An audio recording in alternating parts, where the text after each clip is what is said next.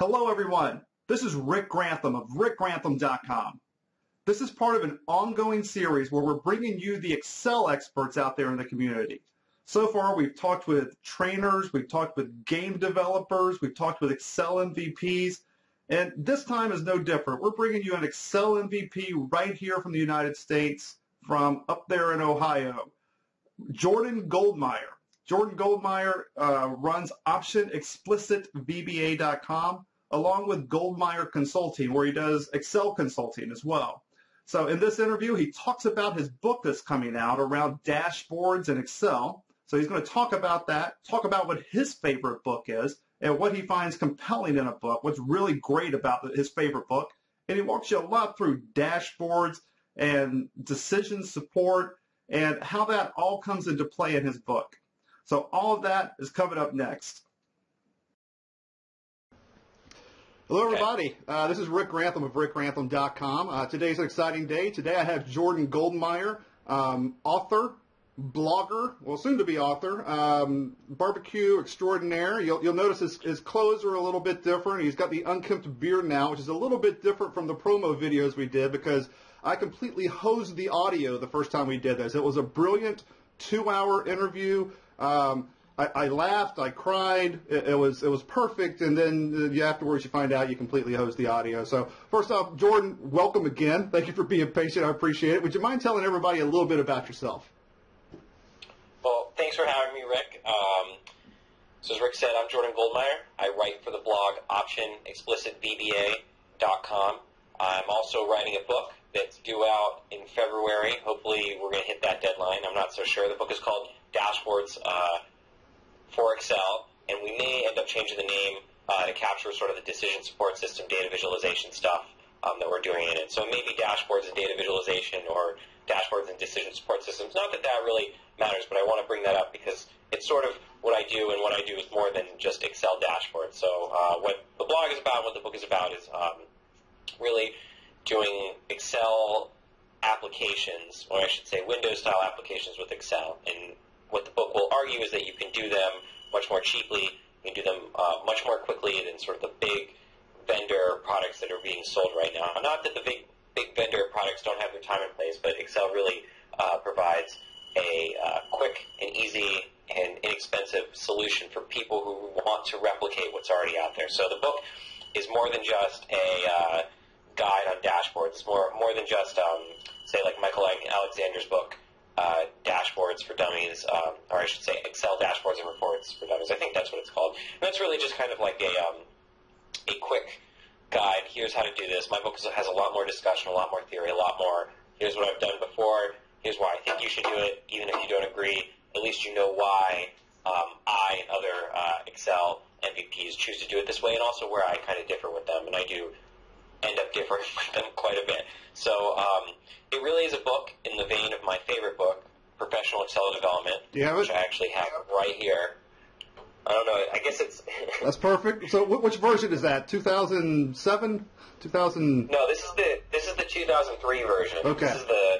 This is the original. I don't know if this is the original. This is my original. I haven't actually read the 2007 version, but I love this book. Really, my book was... I guess what motivated me to write it was that there's a lot of great blogs out there. There's a dearth of written material on Excel development. So a lot of great books that are purely Excel, purely VBA, very few that are sort of advanced. And really, I would say, since this book came out, there really hasn't been a good book to update or replace it. And I don't know that my book's going to be able to do that, but I'd like to sort of contribute to what is a dearth of material.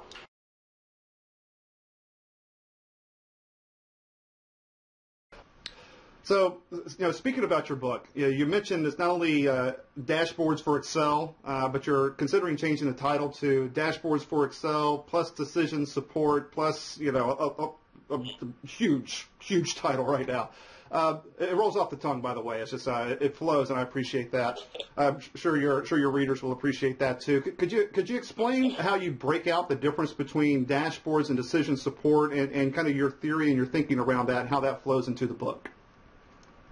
So this is a really good question. So when you look at Excel products that they have online, you see that there's a lot of there's a lot of confusion over what is actually a dashboard. In fact, many times I see anytime someone makes something interactive in Excel, they call it a dashboard. And I get what they mean, but it may not actually be a dashboard. And I am trying to write a book that someone like Stephen Few, the dashboard guru, right. would actually look at the book and say, Mr. Perceptual Edge. This is right. I mean, even if I don't get it fully right, he would say this is a step in the right direction. So a dashboard, to be specific, is a means to provide all the information necessary to make a decision on one screen. So I probably botched the actual Stephen Few working definition there, but really it's a set. You have one screen and you have a set of metrics, and they answer a question or they help create they help you take an action. But I should say their main purpose is to monitor. So you are monitoring a process, you're monitoring a decision, you're monitoring your company's profits. I mean, you could really monitor everything. You could really go into the nitty-gritty of what's the difference between this dashboard or the other one. I mean, the fact is that so long as you can have metrics, you can monitor it. So the point of a dashboard is to look very quickly and understand what's going on. This actually is different than decision support system. So a decision support system usually has a set of questions, some type of questionnaire, inputs. It has a model that does something, and it has an output, and that output exists to help you make a decision. So they're actually not the same thing. So people will say, I have a model and it's a dashboard, but you could have a dashboard that is monitoring the model, but they're not the same thing. And in fact, interactivity to a dashboard should only exist to the point that it furthers the monitoring and furthers the investigation. So on the other hand, decision support systems help you make a decision. I know that sounds like I'm repeating the title in it, but they're decision support. So they're for management to make a decision on. So I hope that answers your question. Yeah, what I think I hear you saying is really as you start getting into kind of operations management, as you start getting into what-if analysis, as you start getting into particularly regression, where you may have a series of inputs that moving of those inputs then impacts your output, the ability to play with that and have different decisions. That ends up being a little bit different from a dashboard, just from a definition perspective. And your book covers how to do that in Excel, not only the dashboard piece but also the decision support piece. That's right.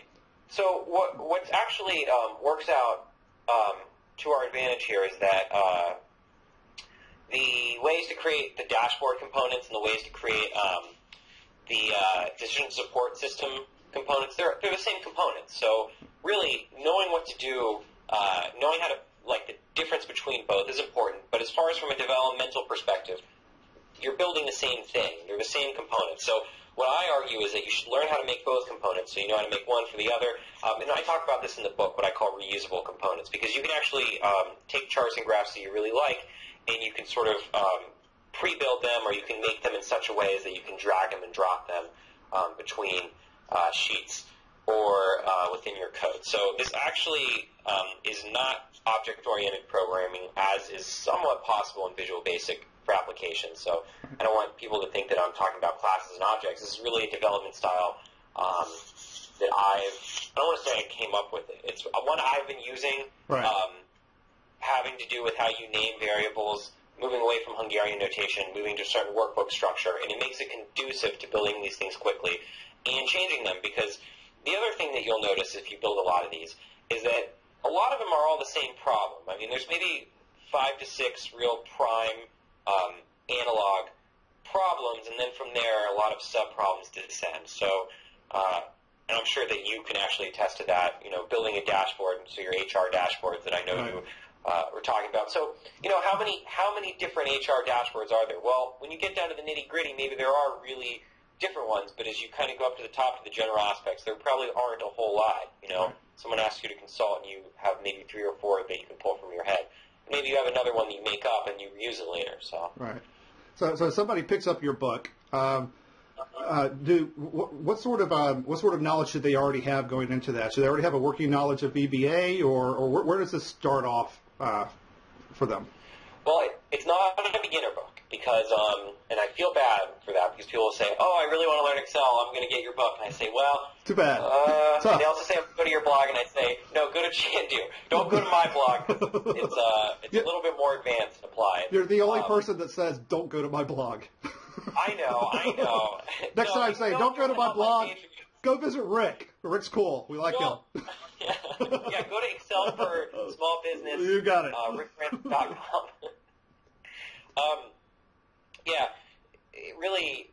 It comes down to you need to have a working knowledge of VBA. You need to have a working knowledge of Excel. So I know we talked about this in our first. I'm going to try to move my head. I see there's a glare on my glasses a little bit. So I know we talked about this in our first recording, which is that people have a view of Excel that here's kind of the top. So I know pivot tables, I know VLOOKUP, and then there's someone else in their company, maybe a group of people. They'll call them like Excel wizards or something like that. Right. So there's always this kind of like, there are always these kind of people who know more, and I can never learn as much as they can. And I know people don't believe me when I tell them this, but you can learn as much as they can. You are smart enough. You can do it only if you want. So what the book requires is working knowledge of Excel and working knowledge of VBA, meaning like syntax knowledge. You don't need to know Windows APIs. You don't need to know it through and through. But if you have a willingness to learn and you find that you like coding at least a little bit, you don't have to love it. You know, some people will hate it, but you have the skills to learn it. But it's definitely not a beginning level book. So question for you then, and this is some of the people who might be listening to this or watching this might be blog owners or writers or things of that nature who haven't written a book yet. They might be intrigued that this is your first book, correct? What was that's right. What was the process of how you got a publisher, or I mean, how did that even look for you? How did that work? Well, I kind of came in knowing absolutely nothing. So what I did is I searched, how do I write a tech book? How do I do this? So I searched and I found that the big publishers, so O'Reilly, A-Press, Wiley, there's actually only, truth is, even though there's some smaller seeming publishers, like, you know, there's these names, there's really only 2 or 3 big ones that they all fall under that brand. And I think Wiley is one of them, Thomson Reuters.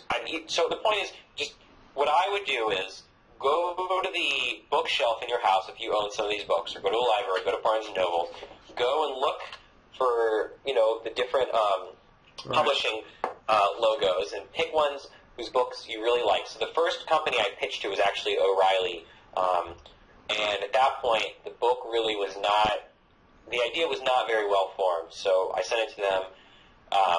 You just send them an email. They actually have an email line. Really? They say they'll come back in 2 weeks. Yeah. 3 months went by. Don't call us. We'll call you. Email. Yeah. Okay. And so I sent them an email. I don't know if it was 3 months. It was a while because I was like really waiting for it. Yeah. But they said that they'll return. So I sent them an email, and they said, oh, this must have fallen through the cracks. Sorry, we're not interested. So then another year went by, and I really kind of took some of the stuff they said, you know, this really doesn't fit our market. And I thought, well, I need to take this, and I need to redo it to make it more instructional. So the original book was kind of like, I don't know how to describe it. It'd be like if someone took my blog and they dumped it into a book. So it wasn't really well organized. It was just like, here's some things I've written, you know, an anthology of my thoughts. Right. Yeah. So I actually redid it. I came up with an outline. I pitched it to them. They came back with comments, and they said, well, try this, try that, try that. And really it went to about 2 or 3 different iterations, and then they say, well, we want a full proposal, and then you go through and you map out every chapter, which you think it'll help you, but it won't. Right. They change so much. You find that, like, you write about stuff 10 chapters ahead of time. So at first, I had this huge book, and now I'm condensing it, which I think is a good thing. But I didn't want it to be a good thing. I wanted a huge book, but now you wanted that book you wanted that. I wanted it to be like this. I wanted it to be like someone would look at that and say, "That's a great, you know, paperweight too." You're right. I wanted someone to be like, I shouldn't say that about my book. I don't know. I was thinking like this Atlas Shrugged style volume. Right.